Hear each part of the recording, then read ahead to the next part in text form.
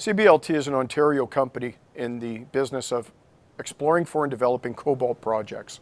We've changed the name of the company to reflect that business development in cobalt. 60% of the world's supply comes from the Congo, that has suffered a terrible war since 1998.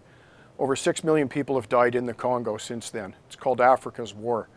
As a result of the war, there's human suffering, disease, Ebola's been on the outbreak, political corruption, instability, and all of this puts a massive stress on the supply chain.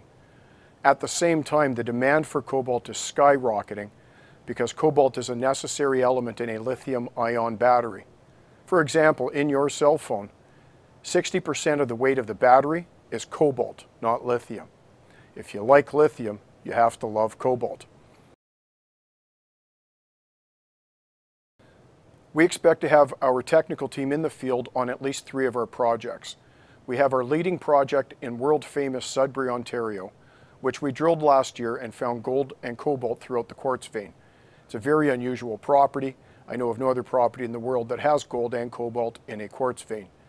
We will have the technical team back in Sudbury working that asset. 1 kilometer to the southeast is another asset that we call Dryden Cobalt. No work has been done on that yet, so we will be doing boots and hammers work there, basic prospecting 101. Our field team in Quebec wrapped up at Chilton Cobalt in late May, and we're waiting the results of that. That also was basic prospecting, plus we did a VLEF survey.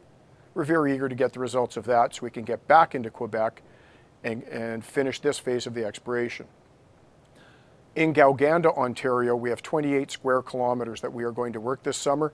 We have 4 high priority target areas that we will explore, and we will then create phase 2 once we have the data back from phase 1. It will be a very busy year for our team. There are 2 major growth opportunities, one macroeconomic and one micro. The macroeconomic story is, of course, the global shortage of cobalt.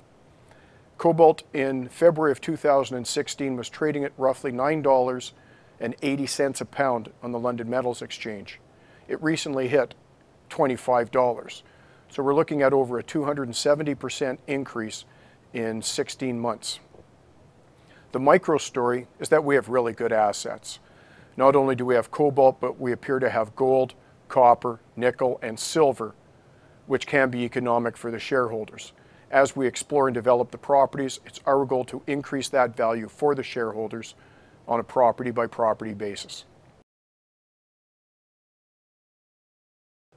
One of the industry challenges is the shortage of geologists who understand the cobalt camp in Northern Ontario.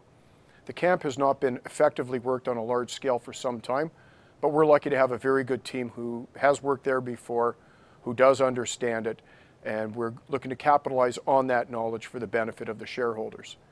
The other problem we face is educating people on the global shortage of cobalt. Often when we speak to them, the first reaction is, "You have to be kidding me." And as we get into the data and the facts, investors then realize that the shortage is real and that the opportunity is real. We are effective stewards of the shareholders' money. We take that responsibility very seriously. We like to spend the money that we raise in the field effectively to get good results for the shareholders. We like buying properties cheaply, working them, and then selling them at great profits for the shareholders. So our investment opportunity and the value proposition to the shareholders is to invest in an area that's in high demand, to spend the money wisely, and to generate great returns for the shareholders. Our listing is the lifeblood of the company. Without the listing, we have no liquidity. We would not have been able to raise flow-through funds, we would not have been able to raise hard dollars, and we would not have been able to acquire the properties that we bought. Further, the exchange has great resources that they have made available to us, including being here on the C-suite and other resources. Without the venture exchange, we would not be able to carry on business.